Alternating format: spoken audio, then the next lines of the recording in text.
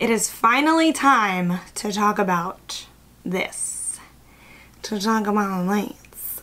To talk about how I went from literally hair like this, damaged, scary, falling out, to my hair like this, healthy, shiny, thick as hell, voluminous, and living its best life. This has been a really long awaited video. I've gotten so many requests to do this video because you guys have seen, those of you who have been following my journey, you know that I was previously bleach blonde. I mean, like, my hair was almost white from root to tip. Right now I have my natural color so you can see how dark it is and how much of a huge transition that was and what a toll that blonde hair took on my hair. Man, was it a look? It was a look. It was a look. It was a vibe. You know what wasn't a vibe? When my hair started falling out and I had pieces that were this long up here. That wasn't a vibe. A lot of you are like, girl, how the hell did you do it? Like, how is your hair still not up to your ears? With that being said, what is up, my beautiful people? It's your girl Cassidy. If this is your first time at my channel, welcome. I'm happy to have you here, and let's go over how I got my hair super healthy again. Let's take a minute to give some love to today's sponsors. Today's video is partially sponsored by Ceremonia, and these are some of the best hair products I have ever used, and I honestly was waiting to do this video to share what really worked for my hair, and that is why I decided to partner with my Ceremonia.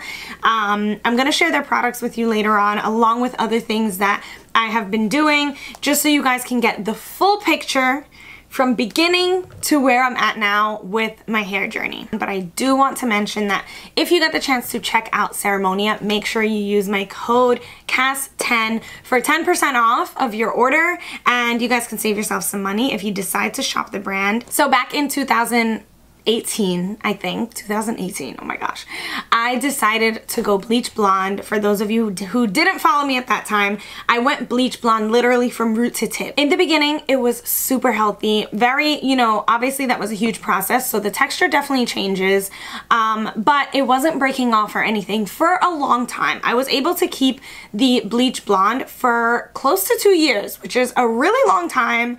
A lot of people, you know, if you dye your hair blonde, even if sometimes you get highlights, you can just feel the damage. Towards the end, I started getting a little lazy. I was using a blow dryer that was not good for my hair. It would like start to burn it. And that was when I realized, oh girl, I have got to go back to the dark side. I had to dye my hair back because things were breaking so much, partially because of the blow dryer that I was using. It wasn't a good quality blow dryer, and then it was also partially because I had gotten lazy with taking care of making sure I'm doing masks and moisturizing the bleach blonde hair and protecting it at all costs. I decided to just quit the blonde. A very sad moment. I still miss the blonde sometimes, but I do not miss the damaged hair. I am like so obsessed with the quality and the health of my hair right now. Once I went back to brunette, I kept the brunette for a while, but I was really trying to hold on to the length, which was kind of a mistake because it was just so unhealthy. Even after you dye it back to brown, it doesn't make it healthy again because the blonde and the damage is still underneath that dark brown color. My hair was breaking so bad, and I'll try to find some pictures to show you guys where my hair was like this long on these like couple front pieces. I would have to like tuck them in and tuck it behind my ears to hide all of the breakage. Like I would literally tuck my hair under here. The texture of it just felt terrible. This was around the time that I started dating my fiance, Moody, and he told me later on that he had wondered like why my hair feels so rough, like why it's just such a rough texture. And now he's like, wow, your hair is actually so soft. I'm like, yeah, this is my hair. This is my hair. That other thing, I don't know what that was. After that, I decided that I needed to go for a big chop. That was when I cut my hair up to my chin. That allowed my hair to really begin its growing out process. So my #1 suggestion is if your hair is damaged to the point of no return, you have to do a cut.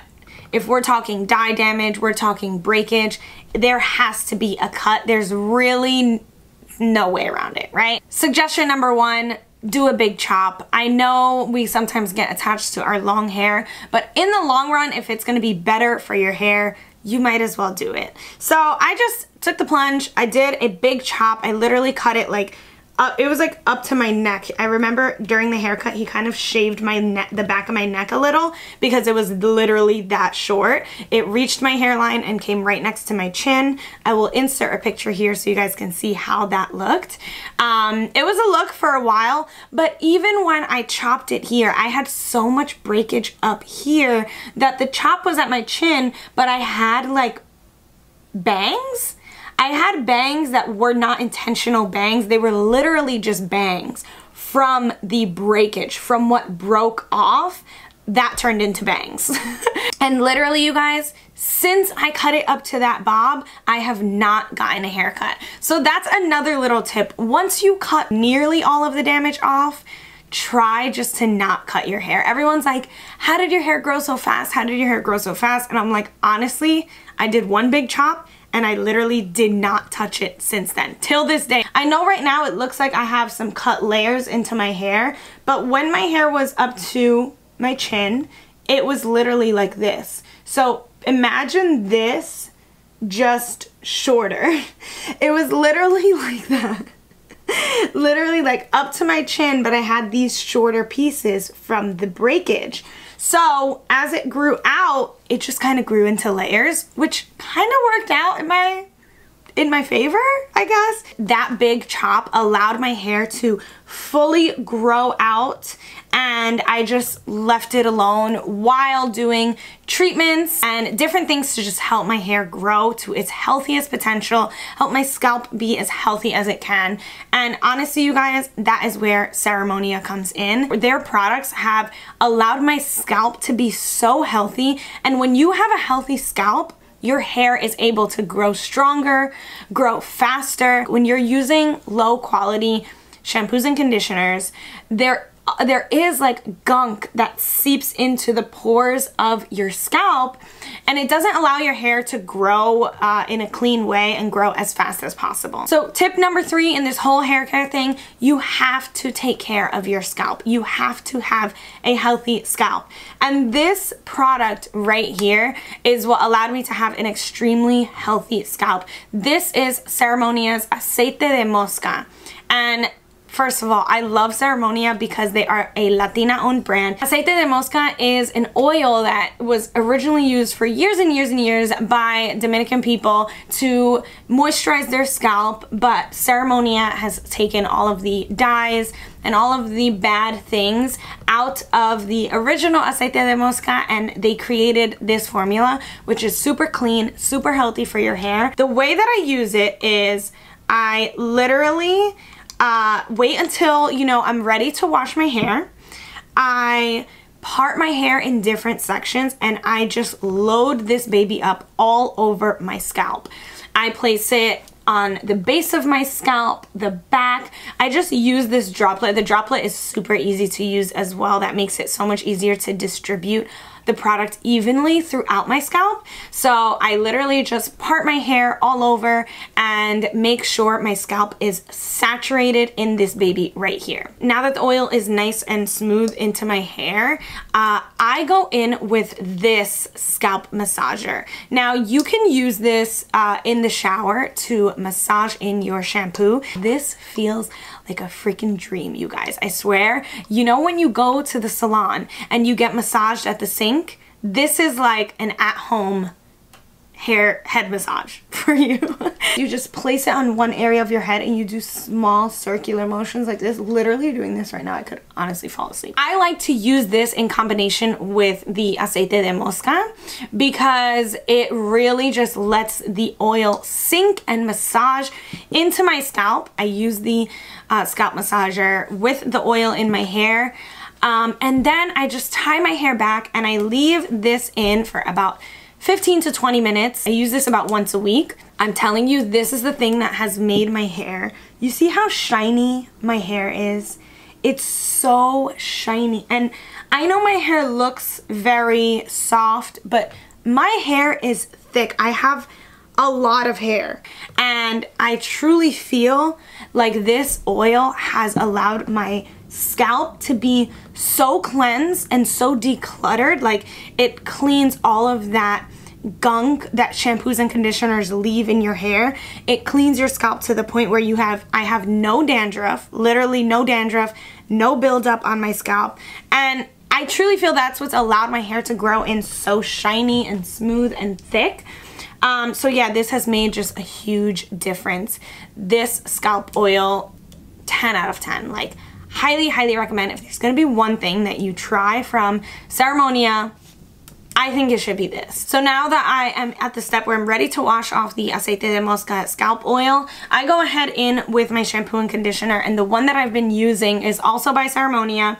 This is the Champú de Yuca and Witch Hazel, and the Acondicionar de Cupacu and Castor. So this one has witch hazel that really cleanses your hair but doesn't strip it, doesn't make it dry. It doesn't have any harsh chemicals. Like, everything in here is just good, clean ingredients. It cleanses the hair without completely stripping it, without making it dry, and without having those harsh chemicals that are just not doing any nourishing for your hair. And then the conditioner has castor oil, which helps your hair grow immensely. Super, super moisturizing, and just makes it feel lush and smooth and soft. My tip number 4, you guys have to upgrade your shampoo and conditioner. I know it can be annoying to not buy drugstore shampoo and conditioner anymore, because trust me, that's what we're used to going to as kids. We just grew up that way. I'm sure you feel me. But it's time to upgrade, ladies and gentlemen. We need to get good quality stuff. So I chose my Ceremonia shampoo and conditioner, and I absolutely love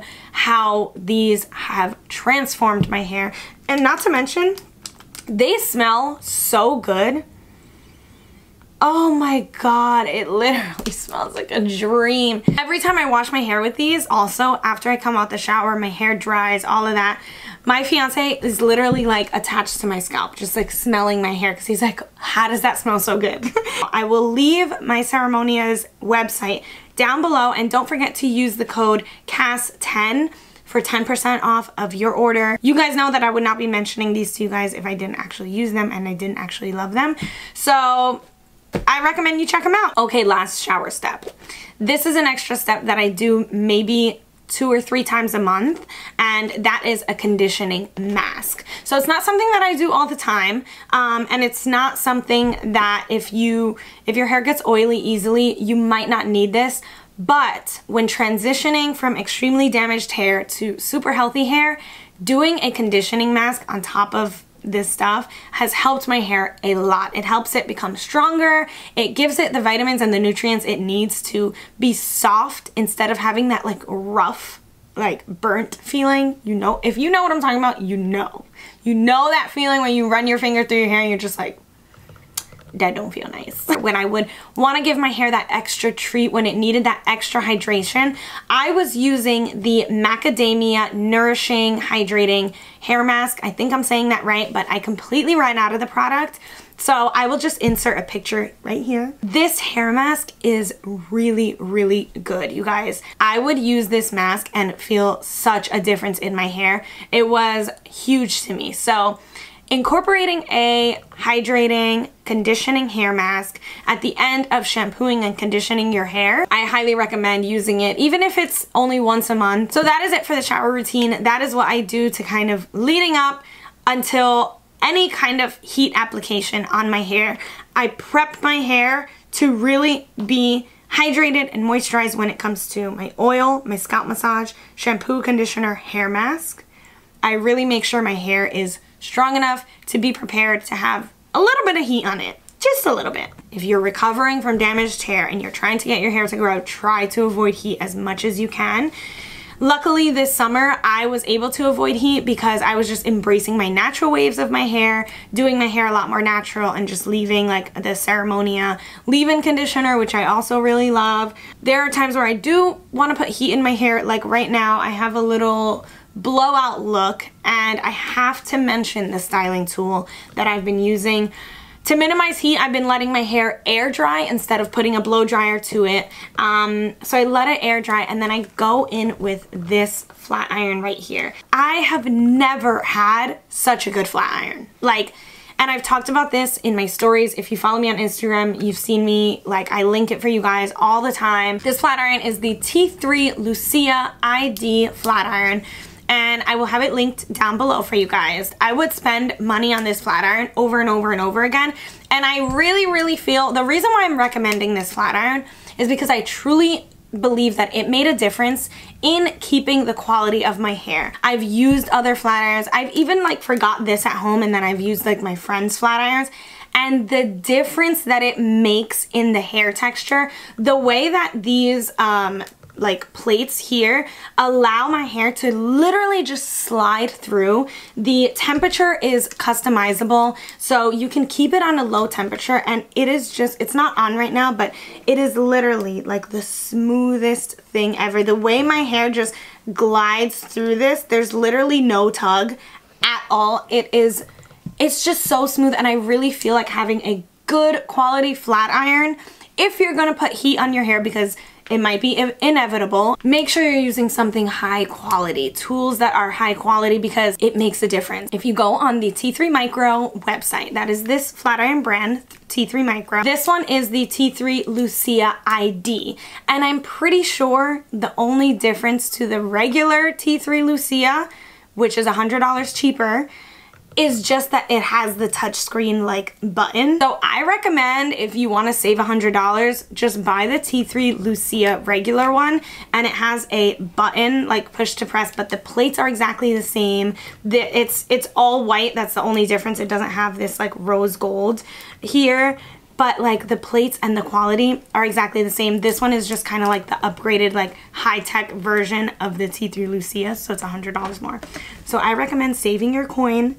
Get it for $150 rather than $250, and it's basically the same flat iron. So that is the tea. That's the tea on my hair. But I have to give a huge shout out to My Ceremonia for making a serious difference in my hair. Not just, you know, something that lays over the top of my hair and doesn't really do anything. Healthy scalp, healthy hair, healthy grow out. Don't forget to check out the link down below, myceremonia.com, and use my code CASS10 for 10% off of your order. Highly recommend, and I hope you guys find it in your hearts to support the brand. As always, I want to thank you guys for watching today's video. Please don't forget to subscribe, because you know how much it means to me from the bottom of my heart. I love you guys so much, and I'll see you in my next video. Bye!